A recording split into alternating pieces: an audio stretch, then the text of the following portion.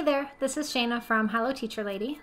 This video will cover how to save individual pages from a PDF.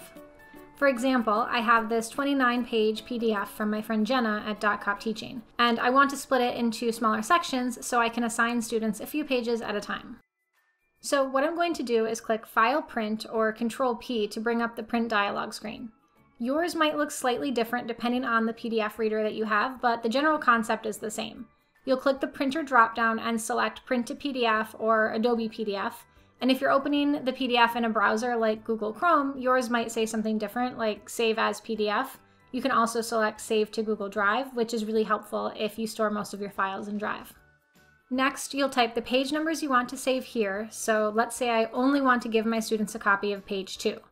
I can just type in 2, and then you can preview the page down here to make sure that you selected the right one. You can also save a group of pages. So I could type in 12-16 and that would give me all of the pages from page 12 to page 16. And if you want to save individual pages that aren't grouped together, you'll put a comma between each of the page numbers. So maybe I want page 19, comma, then page 22, comma, then page 25.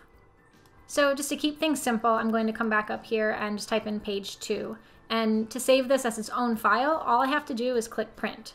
Don't worry though, it won't actually print anything if you have the PDF option selected as your printer. If you're working in the Chrome browser preview, the process is pretty much the same. You'll just select Custom, type the page number, and then Save. So now I have my new file with only the page that I want, and I can send this out to students in Google Classroom all by itself. So that's how to split a PDF into individual pages. Before we go, here's one more cool trick that you can do from the print dialog screen. So let's say you want to combine multiple pages onto a single printable page.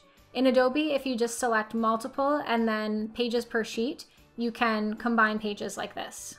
So this is a really helpful trick. You can see that I have 4 pages from Jenna's workbook here, but it'll print or save onto a single page.